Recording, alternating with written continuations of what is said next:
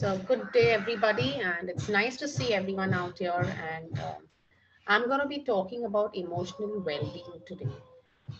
More so, this topic has become very important given the pandemic that we have been living in, something that the whole it's taken the whole world by surprise. Even today, nobody knows when and how it's going to end and where we are moving out from here. While we are awaiting the vaccine, but yet there are a lot of mixed emotions even about the vaccines. So, given the situation, I thought it would be a good time, a good chance today to address this particular topic, this particular issue, because it's something that we need to tide over personal crisis also a lot of times. Of course, this pandemic being one of those unique situations which the nature has thrown at us. So let's see how and what we can do with it. So now when we talk of emotions, what does everyone understand by emotions? Emotions come in different forms, in different ways that people present it. It could include anything from happiness to anger to frustration to jealousy to sadness.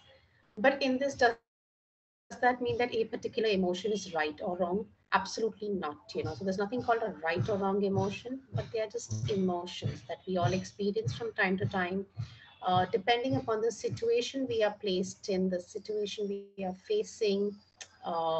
Sometimes we understand how to tide over them, sometimes we don't. So emotions also keep changing and moving with time accordingly. So what becomes important here, while we all know that there is really no right or wrong emotion, then why is it that some emotions bring us all the benefits that we want to, and some take away everything that we also have? Why are we faced in such a situation? Why such dilemmas confront us from time to time?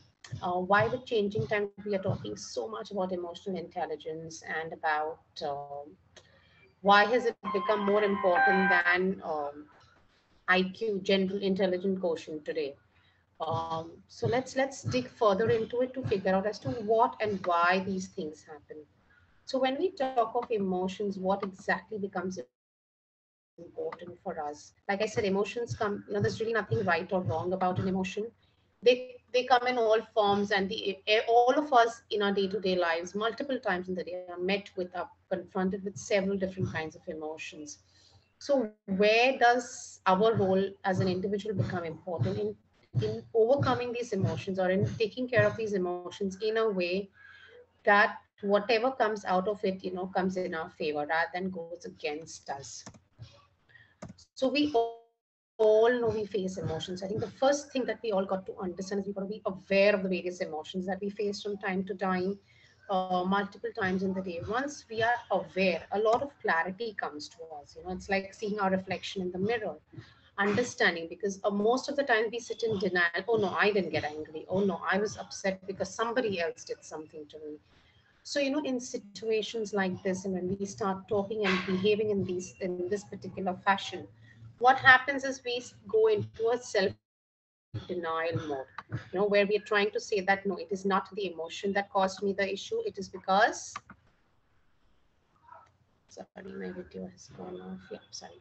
So it is not that I did something wrong, but it's because somebody else did something to me. So moment we go in that kind of phase, we go into a denial mode that there is no issue at my end. I don't need to do anything. It's because someone did something and I just reacted or responded in that fashion.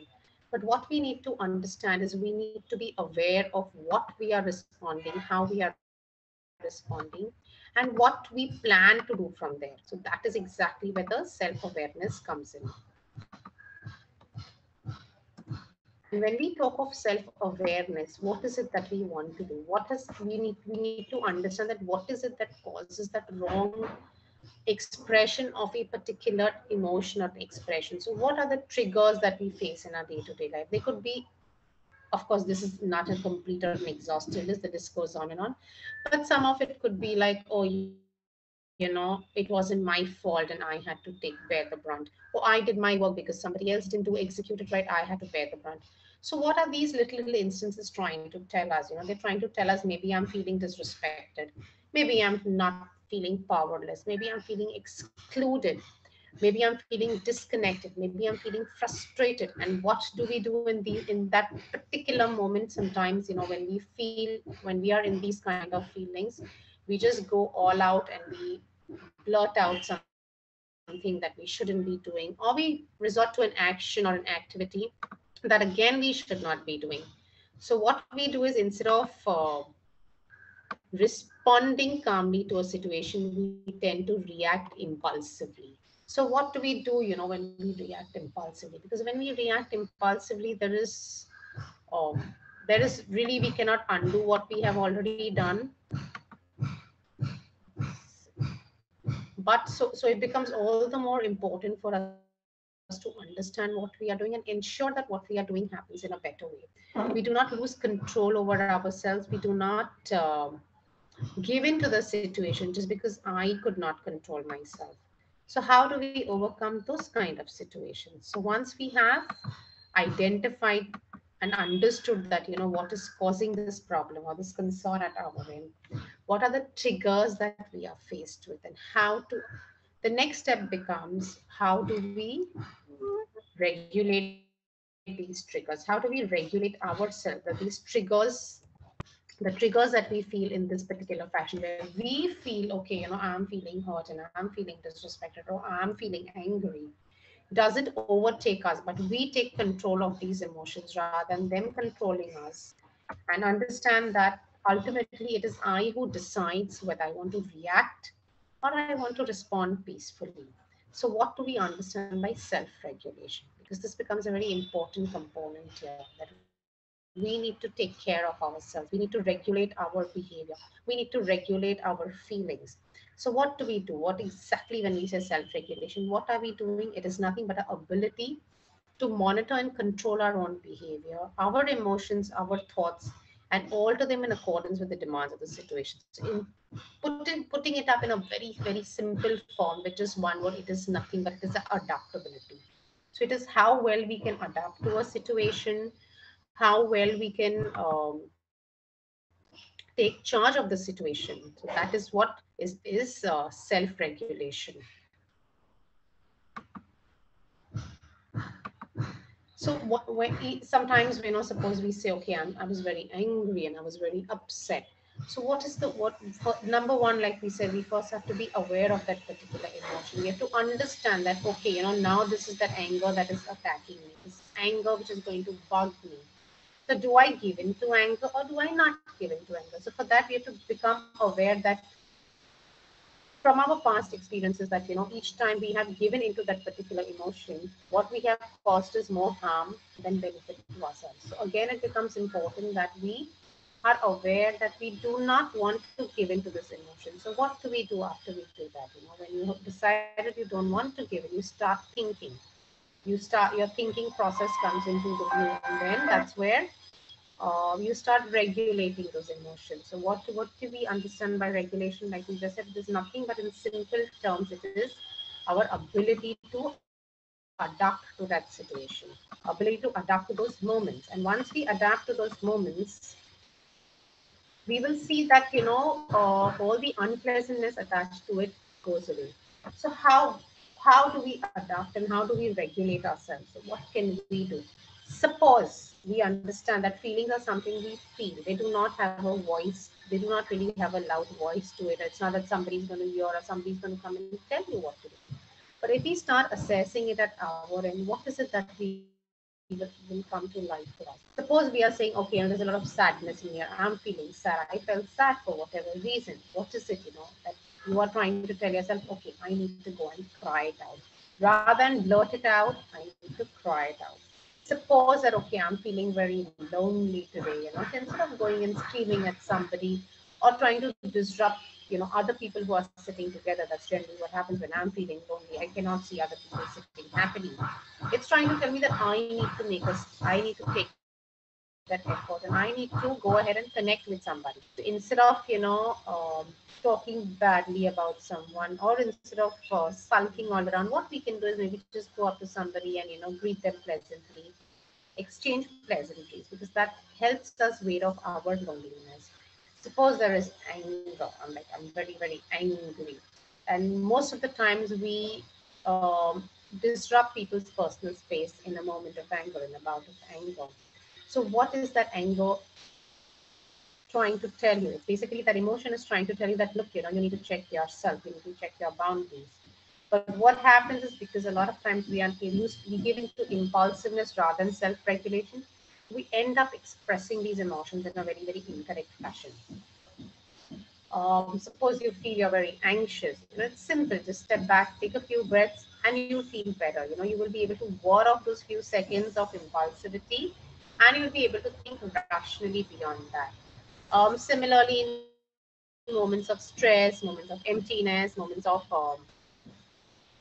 resentment, it's mainly these kind of situations where it becomes even more important to self-regulate and to take care of ourselves and to be aware of what we are doing.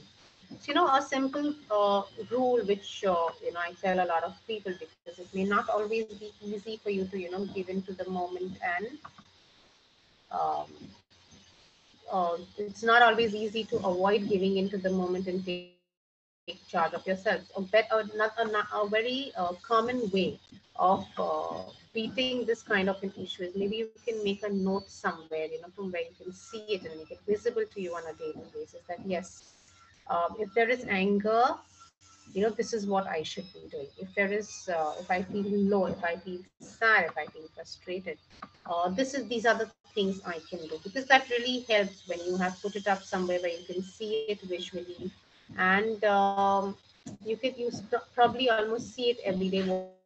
What it gives you is a certain photographic memory, and that helps when you want to, because it's already sitting in your head. You kind of conditioned yourself how to behave in that situation and not give in to these things. So that's when making notes around you helps. Constantly reminding yourself helps. So once we have, now that we know, when it comes to emotions, we first need to be aware of our emotions, break the denial mode and come to the awareness mode. Once we are aware, we have to understand how to tame those emotions, how to regulate them, and how to express them in a way that is pleasant to you and everyone around. But it doesn't always come easy. It's not a natural process where, okay, okay, this somebody has told me this is how I should do, and I'm going to go out and do it. No, it doesn't happen like that. So what we constantly need to do is remind ourselves internally, once we have identified that, okay, I have a tendency to get angry in all of these situations, I have a tendency to feel low and depressed in all of these situations, and then, okay, this is what I can do in these situations. So basically we start telling ourselves time and again, we start repeating it to ourselves. Like I said, we make a note of it. You can make a little poster or a placard or something, and put it around from where you can see it easily, and it stays in your head, because each time you see, your mind and you are absorbing something. So all this calls for a lot of internal motivation. So what do I mean by motivation?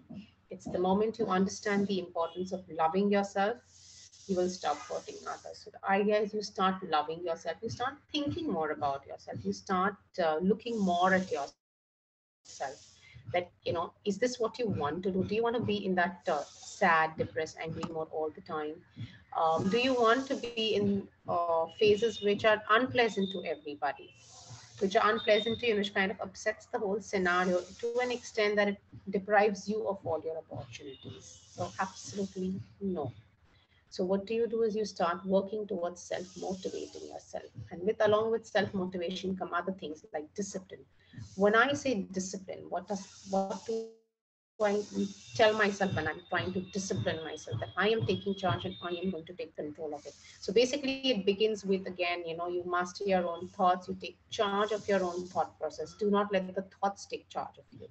So we do a role reversal there, where we become the master and we start taming the thoughts and the emotions and all the feelings that come to us at that time. Because if we cannot control what we think, then of course we are unable to control what we do. So it all stems from a particular thought, which then gets converted to an action. So the way we think is what we are going to do. Our actions are going to show that. So beginning right at the seed of it begins with, how I feel, how I think. Once we have got hold of that, automatically our actions will be in our control. Like most of the times when it comes to a challenging situation, people will begin with, oh, I cannot do it. There is no way I can do it.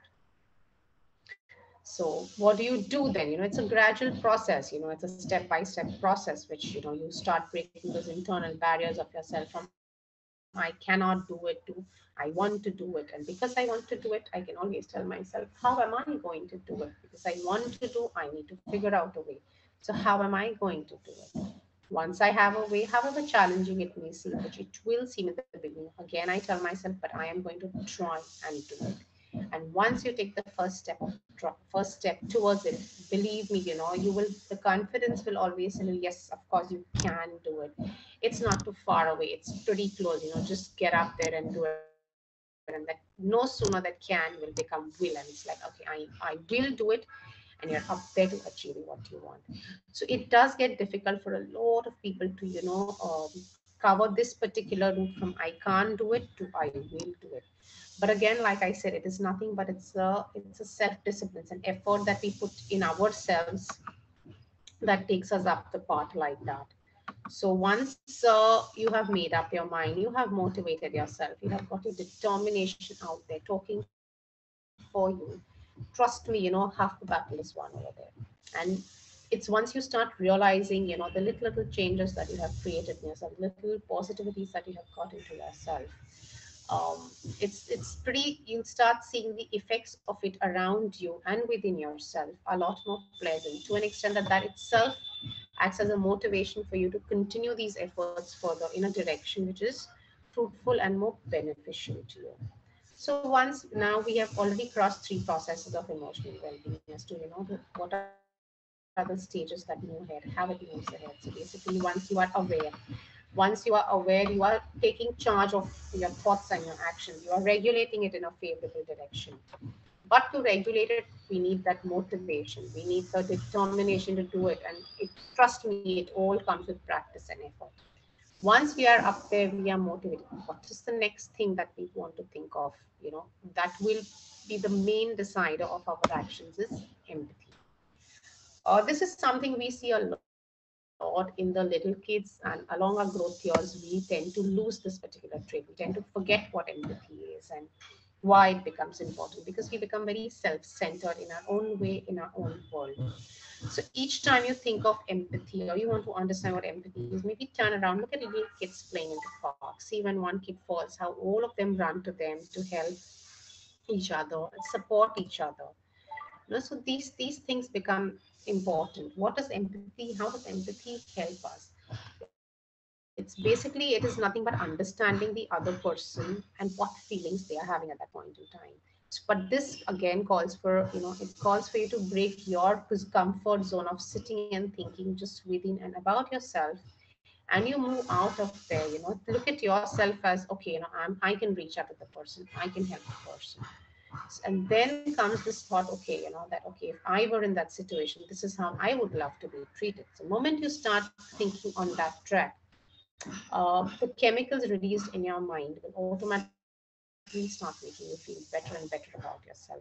And the whole cycle continues from there. Once a particular thought and action makes you feel good about yourself, all you do is you start continuing that chain, and the chain just grows and grows and grows. So it's simple. How you would make others feel about themselves says a lot about you. So if I can make somebody feel good about themselves, it's because I am feeling good internally about myself. So it's the feelings that I have within me is how I can make others feel from time to time. So it's always said, I can always give what I have. So the same thing is also in terms of feelings. I can always express and share the feelings that I hold within myself. But if I am very sad, very angry, very irritable, it is very difficult for me to make somebody feel good or somebody make someone feel happy. But if I have understood, over time, I have taken good control of myself, and I know exactly how to keep myself in check and allow only the positivity to flow through. So over time, that is what you will automatically get into a practice. And because you conditioned yourself to do that, you are going to be giving that out to people in all phases, all sorts, at any point in time that you meet people. So once you become empathetic, obviously empathy, we all know today is a much, much needed resource in anything and everything you wish to do. So once you become empathetic, you automatically have put yourself right up there in terms of self-management, in terms of your ability to management people around you. That one particular word, empathy, is very, very empowering. It puts you right up there on the pedestal, like telling you, okay, look, you have the ability to take charge. So this is a quality we look for, obviously, in a lot of leaders, because to be able to lead, you have to understand what the team needs or what is the need of the situation, and then able to manage and guide accordingly, appropriately. So it's trust me, it is a process which takes you towards being empathetic every time. It may not be possible because ultimately we are human beings, we do fault or we do given to ourselves at times. But as you make it a practice, as you have decided it, the day you decide, okay, I am not going to get angry, I'm not going to express anger in an unpleasant way, I am not going to express any kind of hurt or ill feelings in an unpleasant way, in a way that disrupts somebody. Trust me, the whole cycle just starts from there. Sometimes the first step and the second step, and gradually before you realize you've already been so empathetic that people start looking at people start looking up to you for solutions to their problems, to their concerns. And that's where then your social skills start growing. And we all understand the importance of social skills today, because we need these social skills to be able to grow, to thrive in society, to put ourselves up there where we want to see ourselves. Um, they're very important because we need to connect well with each other. We need to know people around. If you want to grow, we all know the importance of networking to grow. But if you are rated poor on social skills and empathy, there is no way that you can sustain yourself in the long run. So today, a lot of people you see, in their mid careers, they're defaulting, they're losing out because of the intense stress that they live with, not just the work pressures, the domestic pressures. And what happens is they break off right from the beginning. So forget being aware of the negative thoughts or the sad emotions. But what happens is those emotions become so much a part of them that people start looking at them like that. Oh, so and so person is always upset. Oh, so and so person is always in a conflict. Oh, so and so person is always fighting. And so people start tagging them like that. So that's the reason why these things, the practice of understanding and regulating ourselves, becoming more empathetic becomes very important. It's not something that can happen overnight, but of course, with the effort, with the right direction, with the guidance, with the determination and the motivation that yes, I want to be out there and I want to be empathetic. I want to do things which are good for me and people around me. Automatically, when you see yourself in a positive state of mind, people around start looking at you like that because you are looking at yourself like that. So it a lot depends on how I look at it. If I'm happy internally, it's going to show on myself. It's going to show in every word that use, every action that I do, or every gesture that I make. It is absolutely going to reflect in that. And once it starts reflecting in you, people start seeing you like that. So that also helps you grow socially, professionally, personally. In every way, it helps you tide over different situations. So where do we falter most of the times, when we say, okay, but I tried and yet it didn't happen because so and so person did not cooperate, or my boss did this to me, and now what can I tell my boss? So what are we trying to do in all these situations? And what again takes us back to the whole cycle of being upset, depressed, or being in an emotional upheaval. What is that takes us? There's nothing but what we are trying to do in multiple situations is trying to control other people, trying to control factors which are not in our control, forgetting that what's not in our control, there's really nothing we can do about that. Yet we will say, I wish, my boss had appreciated me better. But, that is not in your control. All that is in your control is to do what you have to do. Do your stuff well, do it meet the expectations, go beyond the expectation, and then leave it at that, because there is no way we can take charge of something which is outside our control. So it becomes very important to understand, what is within our circle of control, what is outside my circle of control. So when I say within our circle of control, is the amount of efforts I put in, my thoughts, my words, my actions, how I treat others, how do I take care of myself, because it's very important. A lot of times we neglect ourselves. No, okay, I will do this later for myself, I won't. But no, that's not how it works. Because for you to be in a good state of mind, to ensure the release of the appropriate chemicals in your brain, you need to be taking care of yourself. You need to be to be in that happy space for yourself. What I decide, how I choose to handle a situation, all of this is in my control. What is not in my control, what's outside my purview of reach, a lot of times we stay stuck over there in that outside zone saying, oh, but I wish I could change this situation. But really, you cannot change the situation. So all you do is you regulate and you adopt yourself and you start moving ahead from there. We cannot change our past. We cannot change what other people do, what other people think, what choices they make, what are they going to do, what is going to be the result of my effort. I can put in the effort. I have no control over the result. Like nobody has any control over the pandemic. Nobody knows when things will change, how it will change, which direction are things going to move out. Nobody knows that. So all we have to do is we have to learn to make peace with the situation and move ahead from there. Because if we fail to do that, all we are doing is putting ourselves in bigger and bigger unrest. We are making our lives more and more miserable. So, in order to avoid that, it's best for us to take charge from the front, understand what it is that works, what doesn't work, and then take it ahead from there. Now, of course, there will still be situations where, despite being aware of our emotions, we still don't know how to regulate or how to manage them. So, a lot of studies have shown that the best way to regulate and manage emotion is to stimulate your senses.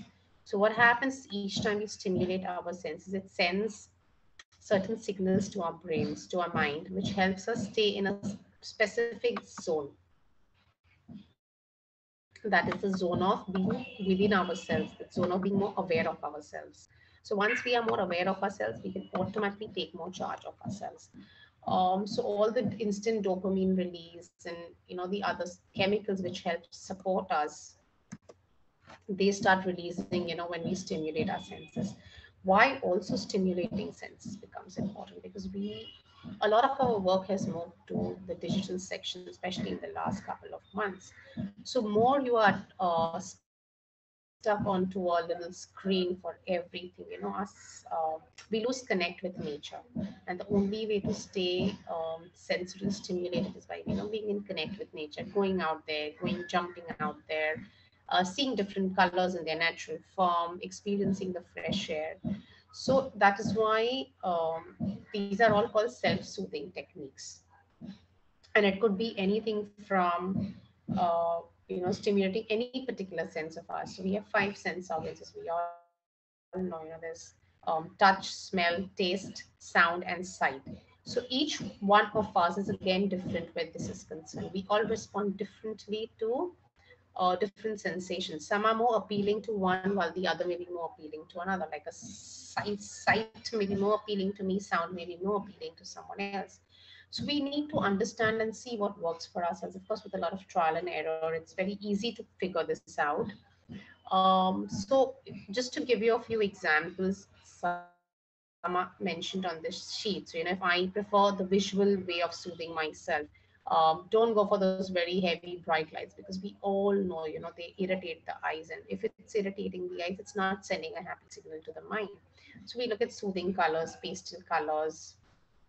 There are a lot of Zentangles that people do, a lot of coloring people do, make collages, do something that is visually appealing to you, something that you would like to see it, not just for a short time for now, but forever. You look at it and you feel good about it. Same thing comes with sound.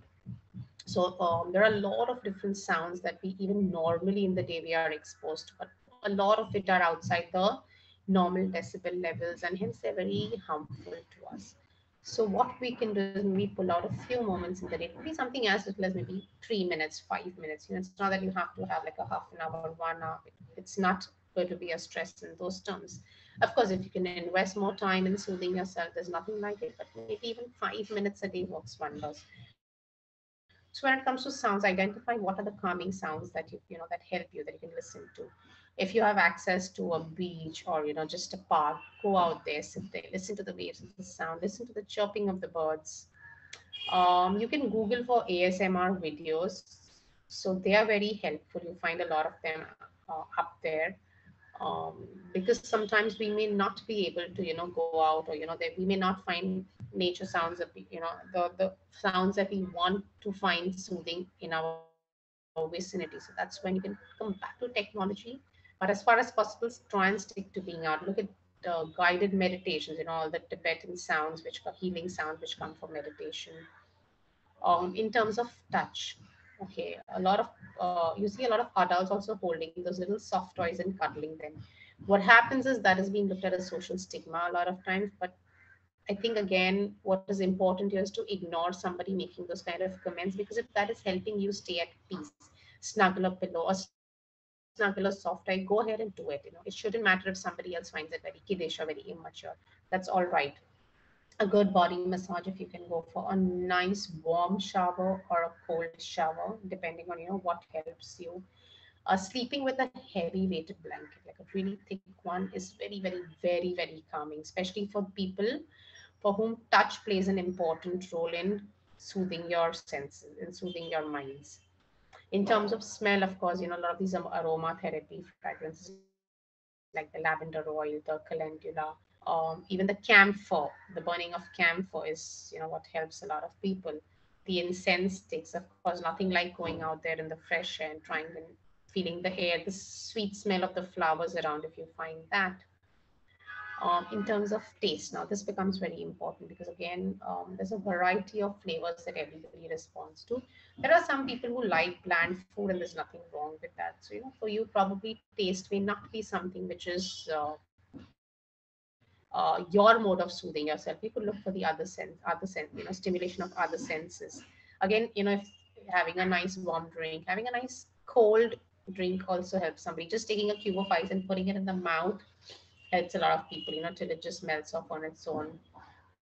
Different flavors of teas, eating slowly, chewing your food well. Some people like to chew the crunchy foods because the crunching the food and crunching the crunchy sound makes them feel good. Flavors that you're used to, since childhood. A lot of times you want to go back to those, but again, like those may not always be available to you, an option to you. So, while these are some of the ways in which you can soothe yourself, of course, the list is endless. Each one at their end can go on discovering more and more ways, and I'm sure you will figure out.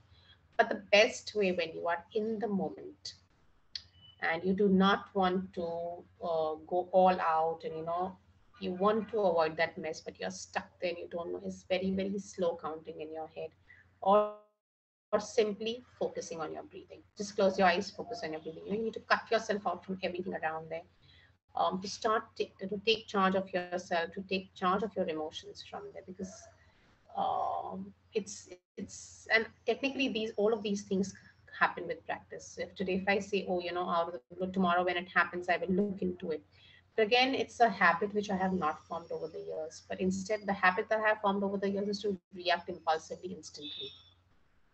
So to break that habit, I need to practice another habit which will help me break that habit.